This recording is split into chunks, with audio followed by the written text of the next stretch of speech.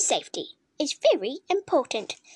It is a very serious matter, and I will be talking about a few points everybody needs to know.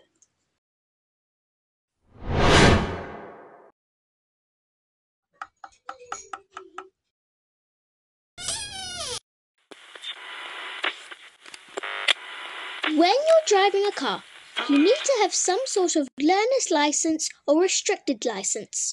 When you're driving other people, you must have a full license. You must be seated correctly and buckled up. Leave all the phone calls to the passenger or wait till you pull over. Hello, Fluffy speaking. Oh yes, I nearly forgot that part. Watch out for possible hazards such as pedestrians, cyclists, animals and roadworks.